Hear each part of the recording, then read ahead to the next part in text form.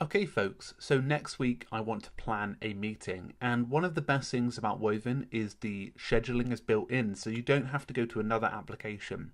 This is one of the reasons I personally chose it, because I actually initially looked at a calendar scheduling tool called Calendly, which was popular with a lot of podcast organizers and also those who run a YouTube channel to organize interviews, and also marginally popular with sales consultants and individuals in the workplace. And I thought that was a good application, but at the same time I was like really impressed because Woven actually has it inside of the application, and I can manage my calendar but also schedule events, which I was pretty attracted to, instead of using two separate applications and potentially paying more at the same time. So if I went over to the one-time scheduling link, this is perfect for a single meeting. So if I was, for example, having a meeting with Bob, I could title it here. And as you can see, it would bring up any other event. So for example, let me just bring up, say I was trying to plan bowling. It actually brings up past events that you can have. And what's cool is it pre-populates it with the information that you need to know. So for example, if I did want to plan a new bowling event, it automatically detects that typically our bowling sessions are 2 hours and 15 minutes. It offers some available times, but also chooses when and how it's available. But as you can see, I've already got bowling planned for this period of time. So let's go ahead and discard that. But you can always save that as a draft if you want to. So if I go ahead and save that as a draft, you can find that by pressing Shift and R. And at any time you get the drafts up there.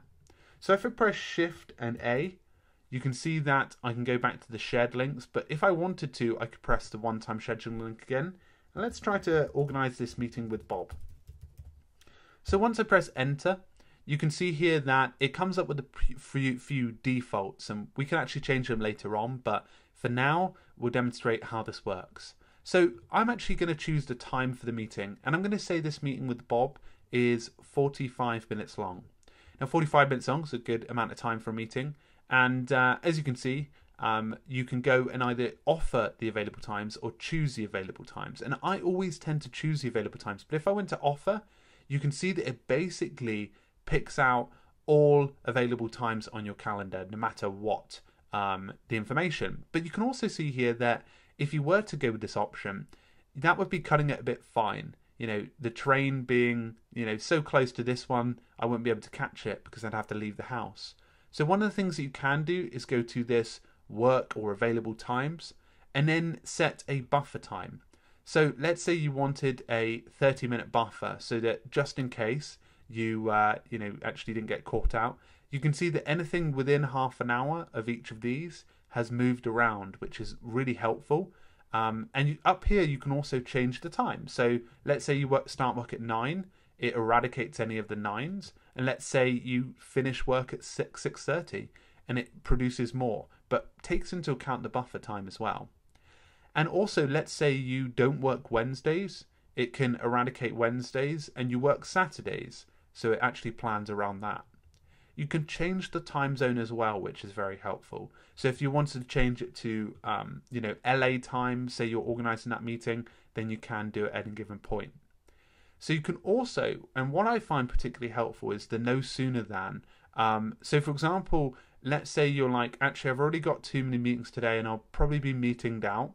I might say 1 day from now or 5 hours from now, so that they can't actually book those first 5 hours, so that you're not sort of overwhelmed and automatically, for example, this is helpful for people who might want to prepare for the meeting. But the same goes to this as well. So for example, you could say, I want it only 2 days from now, so anything from Thursday will pop up.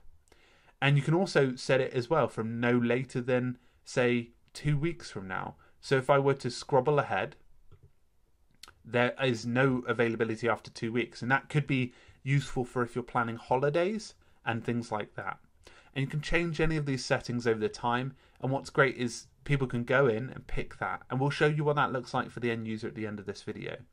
But what I typically like to do is press choose specific times. And that's actually really helpful because for me, I quite like to batch them around meetings I already have. So for example, normally we'll put one here. So you can see here that one appears. And what's quite nice is the available times appear in this suggestion pot. So you can add more and more suggestions and even choose some of the suggestions that they have here. So they automatically try and pick ones out when you're free. So that's a helpful feature as well. But as you can see here, I can also go and plot it around this meeting and this meeting here. And as you can see, they've got 3 times that they can work with here. So traditionally what you can do is you can associate it to the calendar. So for example, if I wanted to pick a calendar that it was most connected to, and also give it a color as well. So I could actually change the color of the meetings that I work with, which might be useful for you. So that's pretty handy if you want to be able to add people to all of your invites, and they will get invites via email. You can also add conferencing as well. And this is actually one that I preset. So it gives a little bit of instruction to if I was organizing a podcast interview so that they can see any of the notes. But here I can actually add a personal link and phone number, and they have a Google Hangouts connection as well. So that's pretty handy. Now I can also add a location as well. So for example, if I wanted to add the location of London, Spitalfields, let's say, Spitalfields Market. As you can see, that's going to be fairly handy because I find the actual map right here and be able to detect it. And I can even add whether it's a work event. For example, you can actually set a work address so that it helps to sort of plan that out. So for example, if I said my work address is Liverpool Street, London. There we go. And I save the address. That will become in handy later. So I'll come back to that. But that's handy when you're looking to sort of organize home and work events. You've also got reminders as well. So reminders is helpful if you're looking to, get a nudge made 2 hours before the event. And you can even add private tags too, which might be useful. So this could be under meetings. And as you can see here, that meetings pops up there. And finally, you can actually add in notes as well. So you can add in any relevant notes that might be useful for the meeting, or that might be useful for the person at the end of the line to be able to understand. And that's also on top of this sort of conferencing that they'll get as well. So you can also show the travel on the map You can ignore it if you want to, but that's an option. It can also show as busy or free on your calendar if that interrupts people. But you can go ahead and create the link. And as you can see, it's really simple. You can go back and edit the details if you want to. You can copy this URL or you can send it via email. So let's show you what the other person sees at the end of the line. So for somebody that is viewing this and maybe looking to pick one of these dates, you can see here that they have information like the map and also the information on the conferencing and also those 3 dates in a 2-week view, but they can also view it in whatever week view they want. So for example, if they went ahead and chose this one, they could add their details and names here. So if I said bob@bob.com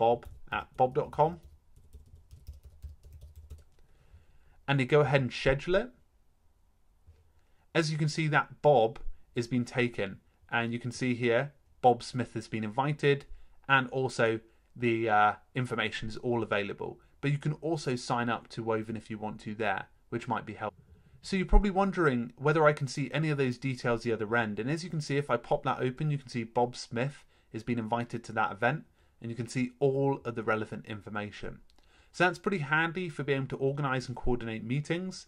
And that's just something that you can keep continually updated. For example, you can say whether you're going, whether you're not going, and whether it's a maybe. Or you can even go ahead and reschedule. So you can cancel the event and move it. And you can even duplicate it as well as create a template out of that or remove any fields. Rescheduling is pretty easy. All you have to do is cancel the event, and then you can go ahead and click into this Bob versus Bob, and you can see the event details. But all you have to do is go ahead and go and choose another time. So what's cool is it will pop up inside of this planning area, and you can see it available in drafts. So that's something to note, and you'll also be able to see it in shared as well. So that's pretty handy. So at any given time, if you want to see the details inside of the planning, for example, the Bob Francesco meeting, you can see it inside of updates, and it will also be tagged as planning because it's not fully planned yet, if that makes sense. So in the next feature, guys, we're going to show you how to use the Doodle group-based feature. I call it Doodle because it's very similar, and this will help you to plan and choose specific events that will help you to find a time that's most suitable for all of you. But hopefully that was helpful, and I look forward to teaching you all about that next.